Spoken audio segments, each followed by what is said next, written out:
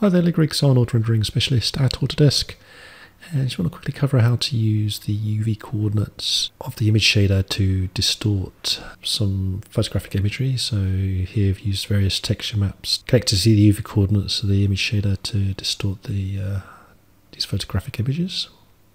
So there's a written tutorial as well where you can follow along, and there's a link to a scene file with the textures here as well. Okay, so I've got a plane here. I'm just going to assign a standard surface shader to it. And then on the emission color, we want to increase that to 1 and connect an image shader to the emission color. So the out color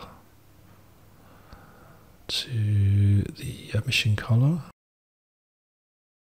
And then we need to find the photograph of the Mona Lisa, which I've downloaded here from the zip file from the tutorial, which I'll put a link in the description, to Mona Lisa.jpg. So if you look at the image attributes there and UV coordinates, we have a UV coordinates where we can connect any shader there. So I'm going to first connect a ramp here. So just a regular Maya ramp, which will give us the option to connect the UV coordinates to the UV coordinates of the image. So U coordinate to UV coordinates X and V coord to UV coordinates Y of the image shader. And then for the ramp, just make sure that the type is set to 4-corner ramp, and then just add some colours to the ramp here. So something like this. Make that blue, and then let's set off an Arnold render. Okay, so I've got our shader here with the image going into the emission color. Let me move this up here. So you can see the colors going into the emission color, and the ramps UV coordinates are going to the UV coordinates of the image. So we could just change the noise of the ramp. You can see how it's distorting the image, like so.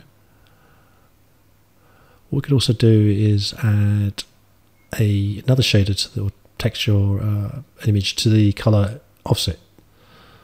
So I'm just going to create another image, connect it to the color offset of the ramp, and then you can use another texture to distort the photo Mona Lisa. Might need to update the render to see the effect.